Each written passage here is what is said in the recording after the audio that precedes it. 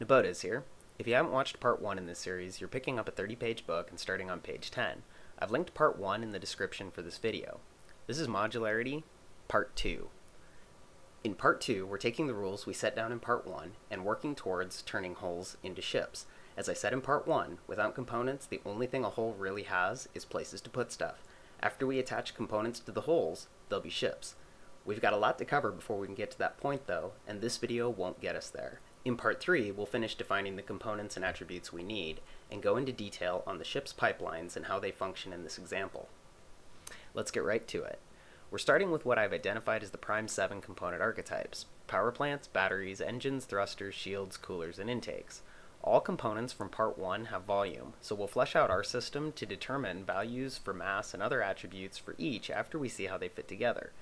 In the hull diagrams, where we allocated volume for components, I used a color scheme, which has changed a little from part 1.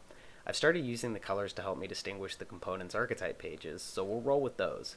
We also have to run through defining the components and attributes too, but we have silly cartoons for those. It's pipeline time. Power plants consume fuel to create output, which also creates heat. The output goes to the power pipeline. Batteries charge from the power pipeline to the capacity pipeline, which can be used for output to the power pipeline. This process creates heat. Engines consume fuel and power to create force, and also produce heat. Thrusters also consume fuel and power to create force, and also produce heat. Shields consume power to create shields, which creates heat. Coolers consume power and bring us to the ship's heat pipeline, which coolers cool. Intakes consume power to create intake, cool, or create force. Creating force or intake creates heat. Intake goes to the fuel pipeline, but does not create fuel. I'll explain how this works while defining the component's attributes. The power plant is the beating heart of the ship. Without one, you're not going anywhere, as every component on your ship depends on its output. Output's value is power per second the power plant generates. In this system, I'm using different terms for creating a consumable unit and spending that unit. So output is creating power per second, and power is using power per second. When the pipeline has power, it means it has units per second that can be consumed. Power plants create heat. The value for a power plant's heat is heat created per second. The use of fuel is called burn. A value of burn 1 means 1 liter of fuel is consumed per second. In this system, many components have an attribute called spin. The value of spin is the number of seconds a component takes to go from 0 to 100% of its function and back to 0. To use a component at 50% of its full potential, the component must be spun up or down to that value. So having your power plant on doesn't mean anything until you spin it up. This is incremental, so if after 3 seconds the power plant is spun up to 30%, it's producing 30% of its maximum output, but costing a fraction of that. Components spun to less than 100% still produce their equivalent product, but have a reduced cost on a curve. So running components at 50% spin means you're getting half of their benefits at much less than half of their normal cost. The power plant's last attribute is quantum. Quantum requires the power plant to have been operating at 100%. It then turns its output on itself and spins itself up a second time, driving it to a perpetual state. While spinning up quantum, the power plant cannot output to the power pipeline. In quantum, power plants create more output and heat, but no longer burn to operate. Leaving quantum mode requires the power plant to be shut down, spinning down twice and restarted. I'll explain why I added this attribute later. Even at first, I rolled my eyes. It grew on me. Batteries collect excess power from the power pipeline and store it for later use. This is called charge. The value for charge is the power per second the battery can convert to capacity. The value for capacity is the amount of power from the ship's power pipeline the battery can charge. Capacity is stored until the power pipeline needs more power, at which time a battery can convert its capacity into output and return it to the ship's power pipeline. The battery's value for output is how many units of power it can supply to the power pipeline from capacity per second. Batteries only create heat when they are charging. The value for a battery's heat is how much heat per second it creates while using its maximum charge. Batteries have no spin because they don't have a lot of moving parts. Engines are the primary means of locomotion for ships. Engines create force. The value for force is in newtons because it's easy to determine acceleration as mass is measured in kilograms.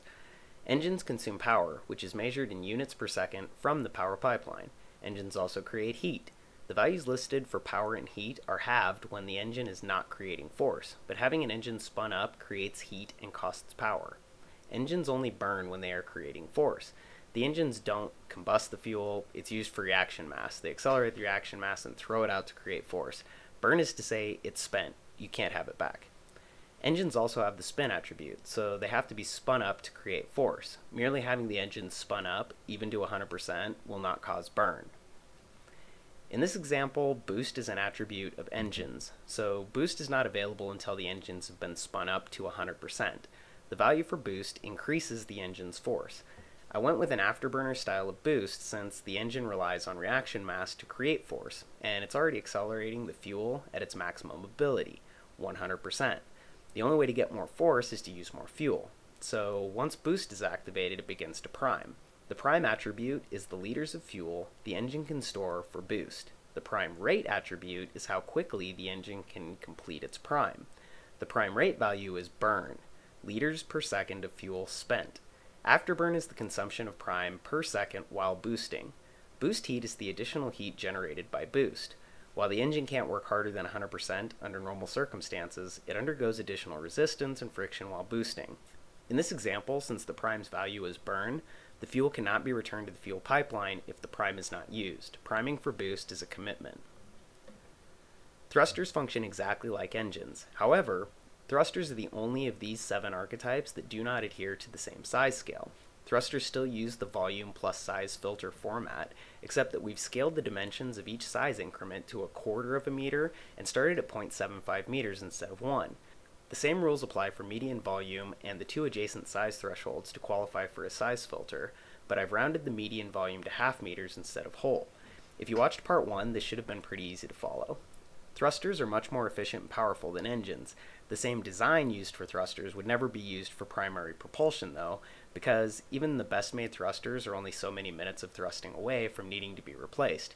If you live on Earth, you buy tires. If you live in space, you buy thrusters. In order to get so much force at as little cost as possible, thrusters just deteriorate quickly. That's it for this video. Part 3 is just around the corner and should be out before the end of the week, at which time we'll move to a more scheduled release of segments. My goal is to get to 5-minute parts and finish at least 1 part each week, even if it means dropping off in the middle, but we won't be wasting any time getting started or piecing out. See you soon for part 3, and thanks for watching. Neb, out.